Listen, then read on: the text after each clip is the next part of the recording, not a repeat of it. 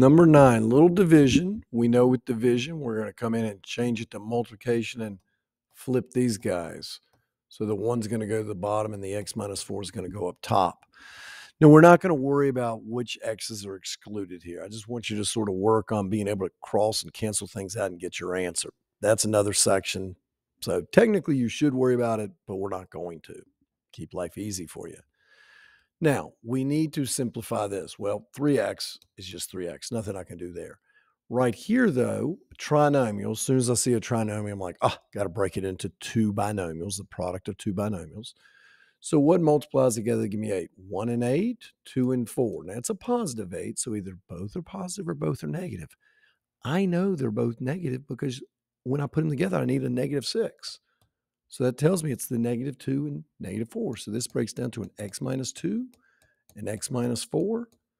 Now I can see who crosses out. Oh, x minus 4 here, and that x minus 4 would be the exact same number. So anything over itself is going to be just 1. So those become 1s. That's all I see. So up top, we have 3x. In the bottom, I have x minus 2 times 1, which is just x minus 2.